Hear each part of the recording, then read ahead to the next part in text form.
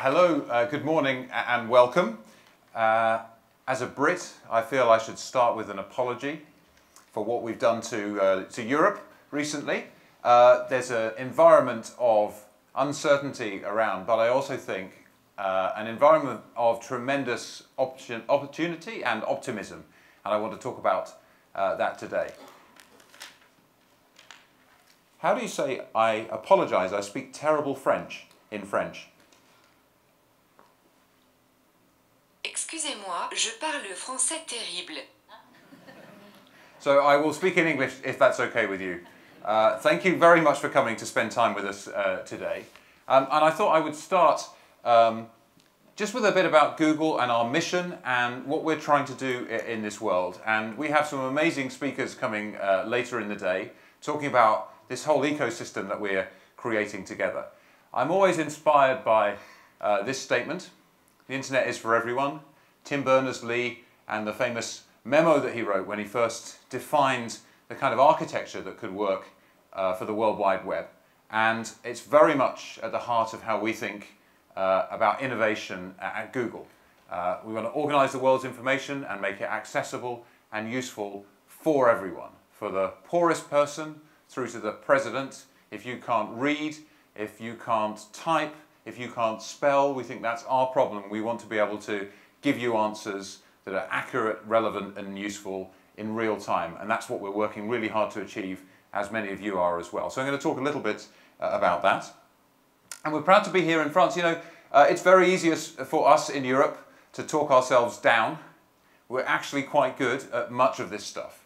And we'll talk a little bit about what's happening in France and in Europe in terms of Android and the mobile web and the opportunities for all of us ahead of us.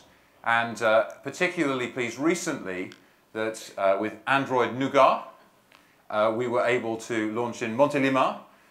There we are with our Android arriving with the Nougat, the latest release. This is a name that was voted on by many users for the latest release of Android, and marking Android's connection to France in a slightly surreal fashion, which I suspect is appropriate. Now, I always like to start by just calibrating the audience. So, if possible, may I ask you some questions? Is that okay? Yeah? So, can I just ask you, this is a digital system of voting, so it's not very complicated.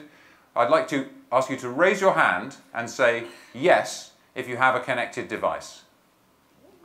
Yes, everybody. Okay, now the same thing again, but say yes if you have two connected devices. I have to speak up because it's very dark at the back. Okay, 3 devices. Yes. Okay. I would say that we're now at the stage where we've got about 2.7, 2.8 devices. Let's see, 4 devices. Anybody with 4? Yeah, shout.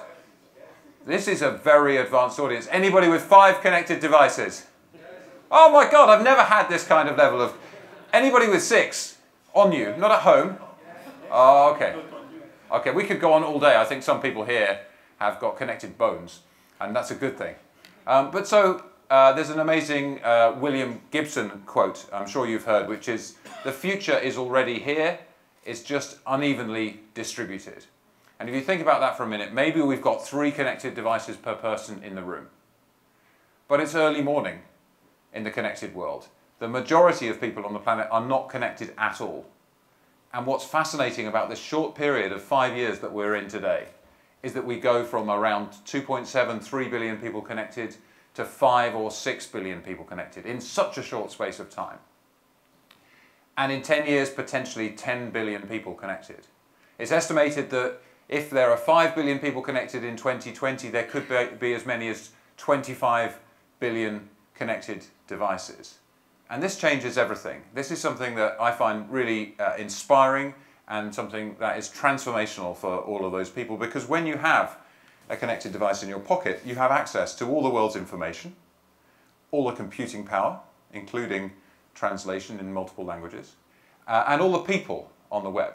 The education, the fact-checking, the sales and marketing that can be done, and the innovation that can be done when that many people are connected is hugely inspiring. And we don't know what it will be like, but we do know that the pace of change is going to get faster and faster as more people become connected for the first time. So today, it's early in this journey, still early because the majority are not online, and the pace of change is slower than it's ever going to be again. It's an exciting time, it's an optimistic time, I would argue, and it's a time when there's huge opportunity for those of us who are here today working in this area.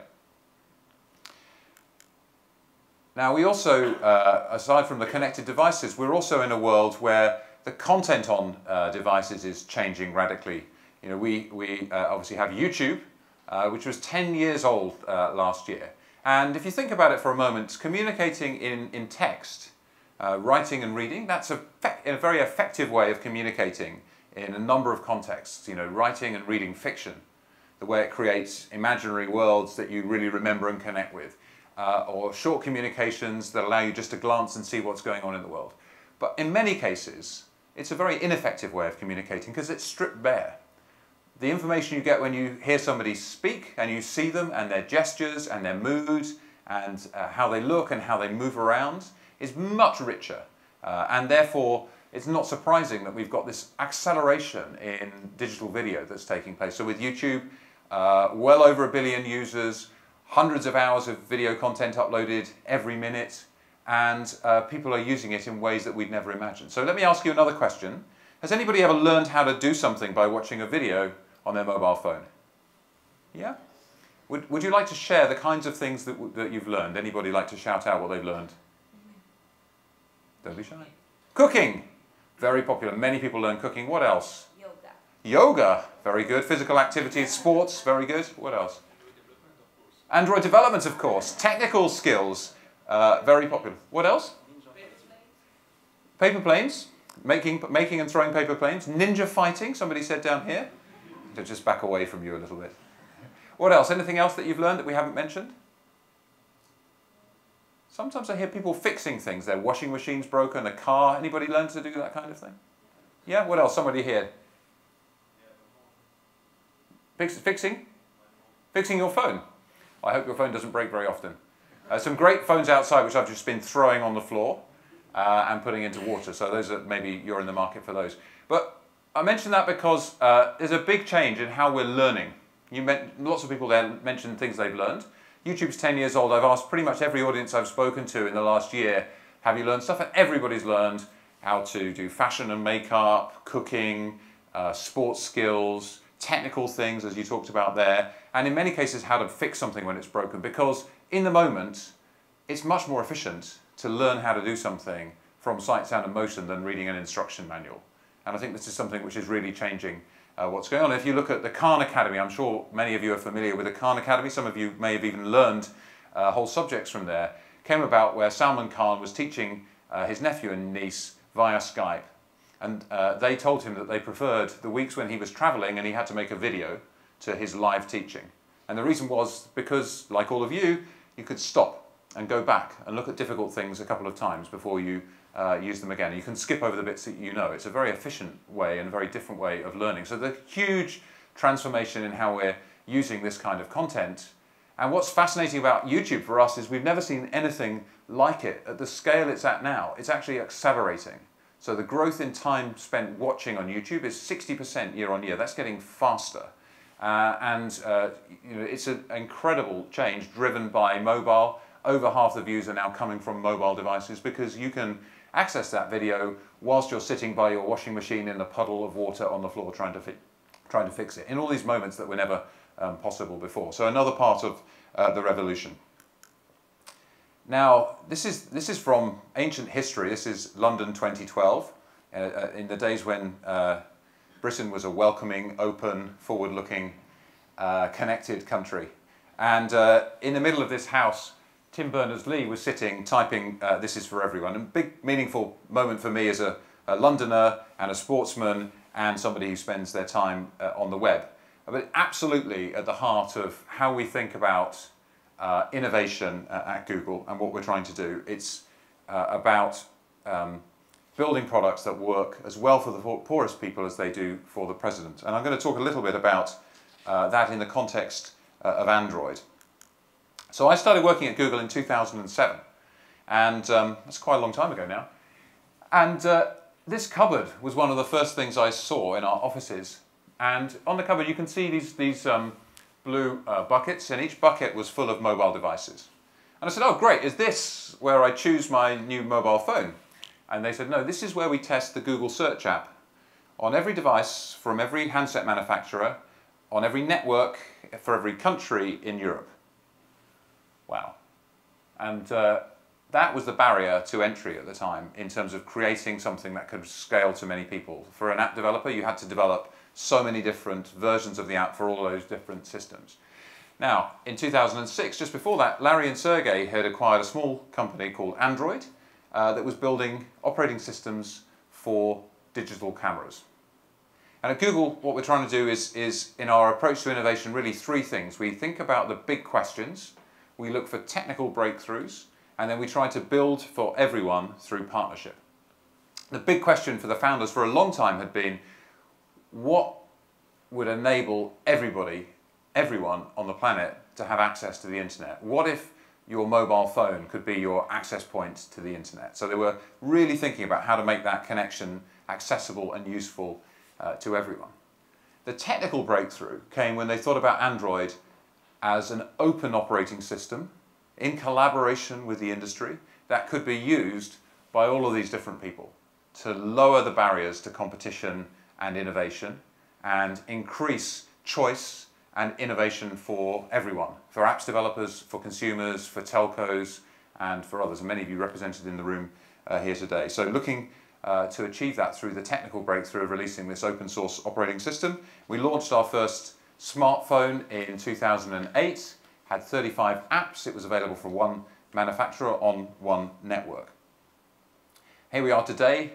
There are over 24,000 different devices available that are powered by Android from 1,300 different brands across the world. The choice is unbelievable. And just by example, I was in Kenya. I got off the plane and I went to a street market and I was able to buy a $35 Alcatel Android phone. And so it suddenly is significantly more accessible. And now actually the challenge is almost more about the cost of data and the efficiency of services and reaching people in order to make it accessible for ever more people. So we had a long period of speculation, when will we see the first $100 smartphone, and now we're blown way through that barrier, and I think we're going to see continued innovation, making more devices available to more people and empowering them with all of that computing power and all of that information and all those connections to people.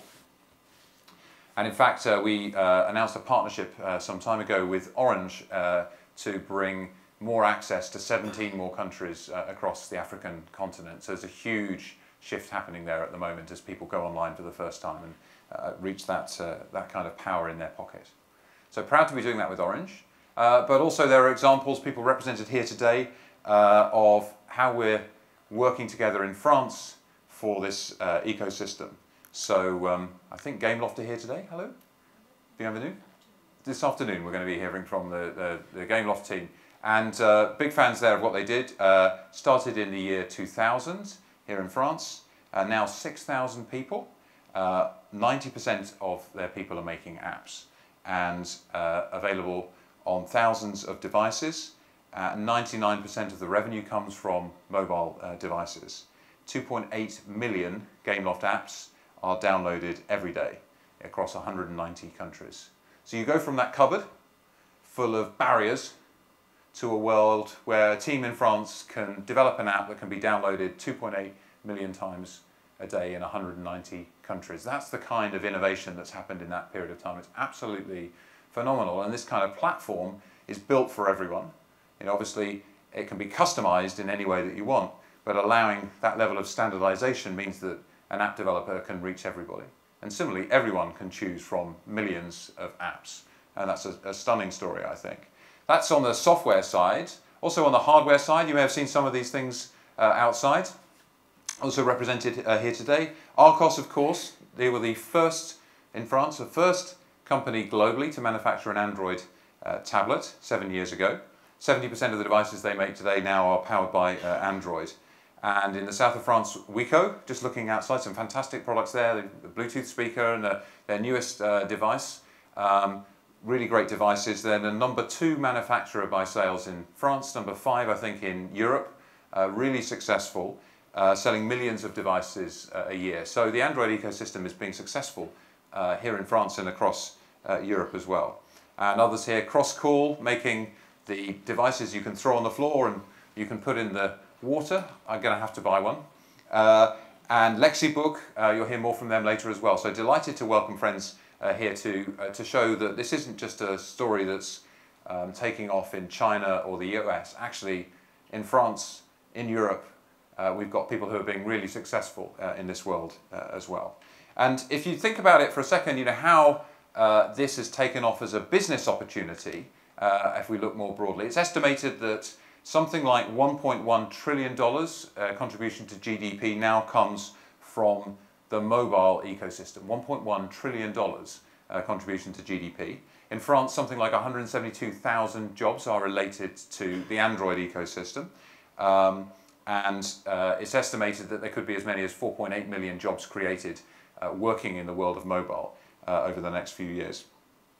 And as I say, Europe is good at this stuff. We're good at talking ourselves down, but we're actually good at this stuff. Not just the French companies I've mentioned here, but Rovio, King, SwiftKey, BlaBlaCar, also another fantastic French company, making a success through an app-based approach. And we have so much more potential. If you think about the number of people that you can reach with your app, going from 2.7 billion to 5 billion over the next 5 years. Everybody connecting for the first time wants that utility, wants to be involved in these things, and wants to connect in new ways that were never possible before. So it's a huge opportunity, and we're just at the beginning. It's still early, and the pace of change is slow relative to what it's going to be in the future. And so if I think about what we've learned from looking at the Android ecosystem, ask the big question: what if everybody could be connected by a device in their pocket that was cheap but highly functioning? Look for the technical breakthrough. What if we worked together to create an ecosystem that was open source and could constantly get better and improve and innovate? And then building for everyone through partnerships. Those partnerships with the Open Handset Alliance, with all those different manufacturers and brands and developers, in order to create something that was brilliant and innovative and always moving faster. And that's where we are. So, as I said, 1,300 brands making over 24,000 different devices today. The average Android device comes with 47 apps installed. A user on average installs 50 apps. Here's an interesting thing. 4 out of 5 people customize their home screen, which makes you wonder, what's the 1 out of 5 person do? Surely everybody customizes their home screen, but there you go. So huge choice, huge customization, and I'm sure you've done this before, but if you ever want to sort of think about that, just hand your phone to the person next to you and ask them to do something. And it's really hard, isn't it? You know, trying to find something on somebody else's phone, because we've all got our choices of how we want to organize and use our devices. So it allows personalization in a way that was never possible before, and mass personalization as well. And you know, sometimes we're asked questions about Android. Well, hang on, isn't it basically a way of Google just putting your apps in front of everybody else and doing some of the things we've seen in earlier generations of computing? And clearly we're asked, you know, quite tough questions about this sometimes. And I think when you just look at that story of open ecosystem development, of choice, innovation, and content creation, it makes sense to think this is something that's really creating value, jobs, and choice for consumers, and lower price points, and innovation. But I think it's also useful to think about ways in which we can see how easy is it for somebody to make those choices. So how long does it take to change your browser? Have a look. 7 seconds so far. We're finding a browser. What are we going to download here? Which browser should we download? Dolphin. It's the best web browser. Let's do that.